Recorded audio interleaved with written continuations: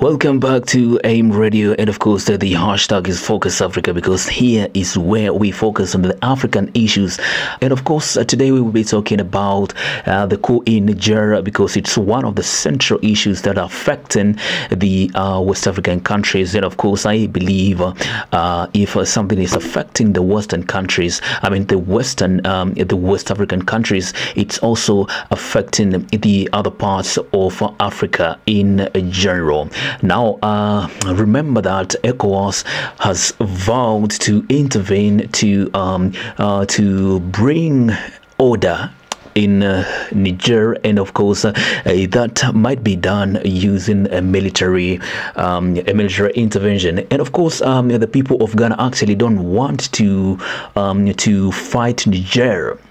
Remember that ECOWAS has been having a very firm decision on invading Niger, and of course it's actually wants support from its member states. And of course remember that now Ghanaians have set it clear that they are not going to support any form of intervention that is meant to fight their brothers and sisters in Niger.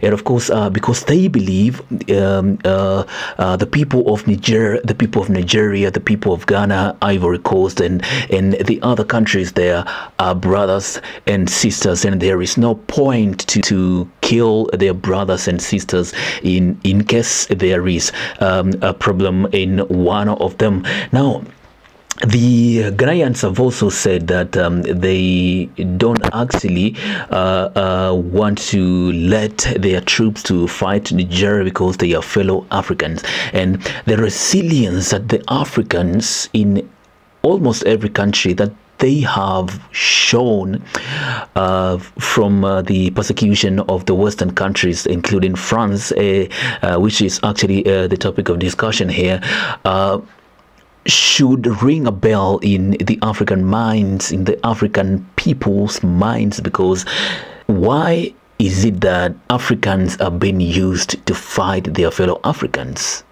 The West colonized us, and there is no point to fight against ourselves. And colonization 1.0 proved to us that if we are not united, the West will always take advantage of us, and they will ensure that they siphon all the resources that we have. They spill blood, they will kill our people, and they will continue spreading the Western hegemony on our population as Africans. So I think it's either we unite as Africans, one people, or we fall as fools. So the people of West Africa, this message is to you. It's either we unite as Africans, as one people, or we fall down as fools.